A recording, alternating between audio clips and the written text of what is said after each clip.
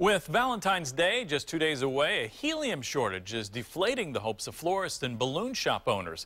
It's a frustrating development for them. RTV6's Derek Thomas joins us now with that story. Derek.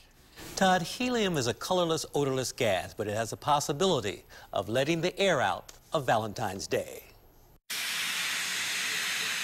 Ruth Olson won't be able to do this as often as she would like during this Valentine's Day crush. Mike Lennekamp wants balloons with his floral arrangement for his wife. I don't think it makes her that much happy. I just think it's part of the ensemble. And you like it? I do. And when you want it, you want it. That's it. But it's been a struggle getting helium to inflate the balloons. The price is about 2.5, 3 times what it normally is. I was able to get helium last week, but I got a small tank, not our regular. So at Valentine's, I won't do balloon bouquets. We'll do balloon add-ons. If you want to add a balloon to a dozen roses, we can do that, but I can't do our regular 7 balloon bouquet. Indiana Oxygen provides helium and other gases to companies throughout the state.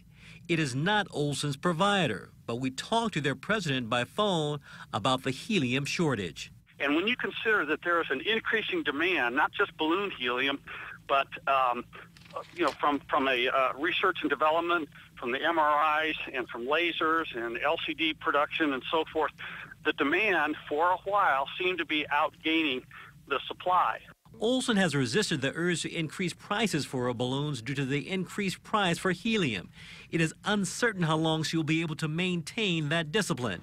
It is, after all, a business, but for her, it is a labor of love.